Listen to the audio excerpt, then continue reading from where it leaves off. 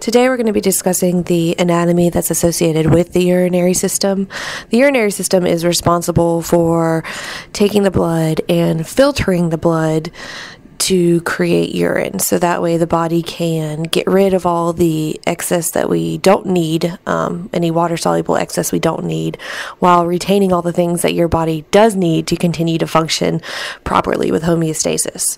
So in looking at the urinary system, what I've created for you is this flow chart that diagrams the anatomy. We have the blood coming into the kidney and traveling all the way through to the nephron. The nephron is in black. The nephron is where we filter the blood to create what's known as filtrate. Filtrate is a fluid that is not finalized. It is something that we still need to adjust. There are things in there that we want to save versus things that we want to add to it so that we can get rid of it as waste. The waste is shown in blue. That's urine, and you can see its flow out in the anatomy that it passes through on its way out. So what I wanted to do is I wanted to do an overview of each piece and discuss what happens in each piece, so that way we can put this whole thing together, and not only will you understand the physiology behind it, but the anatomy as well. Okay, so let's get started with the blood flow. We can see our starting point here is the heart. We've already done the circulatory system, so you know that once the blood leaves the heart, it travels through the aorta, all the way descending through the diaphragm to pass into the abdominal cavity. Once it does, the blood will travel into the renal artery. Okay, the renal artery is the large vessel that leads into the kidney, right in the hilum. From there, the renal artery is going to branch, and you're going to see what's now known as the segmental artery.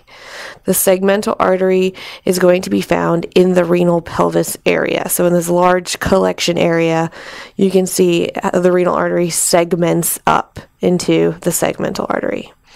The segmental artery, once again, is going to branch and become known as the interlobar artery. The interlobar artery is located in these renal columns, so you can see them in between the pyramids.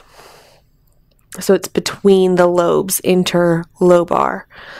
Okay, and then that continues on to become the arcuate artery, and you can see with the arcuate artery, it actually arcs over top of the pyramid, hence why we have its name, arcuate.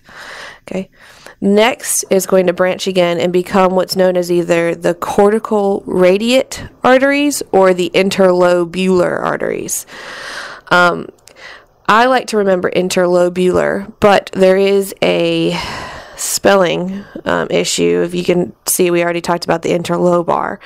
Interlobular has an extra UL in it, so it's important that you guys make sure you write that down. The way that I've remembered it is that famous movie, Ferris Bueller's Day Off, Bueller was trying to get as far away from school as possible. So when I look at the interlobular artery, this is the one that's furthest away. So the interlobar is going to be in the renal columns, and the interlobular is going to be out in the renal cortex.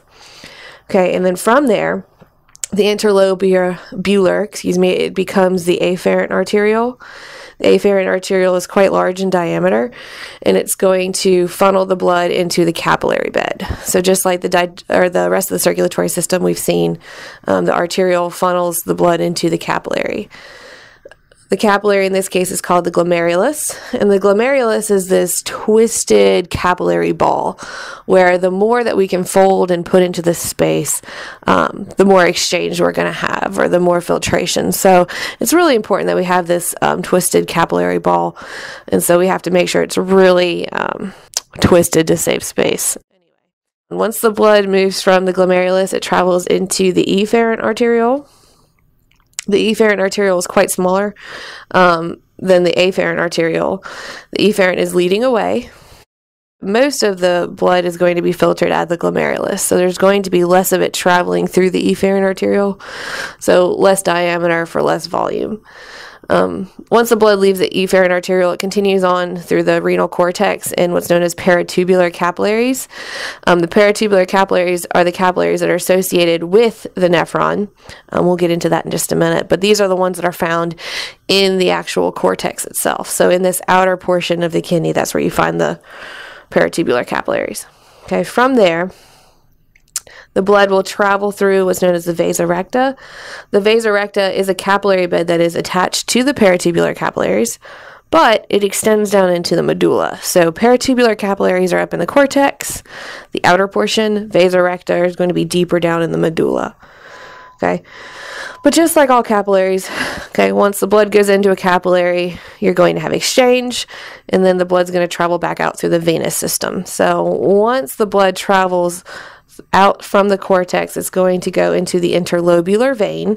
Notice the similarity there between interlobular artery, interlobular vein. So these are sharing a name based on their location. Remember, these are also called cortical radiate. So they radiate through the cortex. From the interlobular vein, we're just doing our flow chart in reverse. Arcuate vein arcs back over top of that pyramid. Okay. Then into the interlobar vein. Okay, going through that renal column, and then back out through the renal vein. Okay, and from the renal vein, it's going to travel through that inferior vena cava back up to the heart.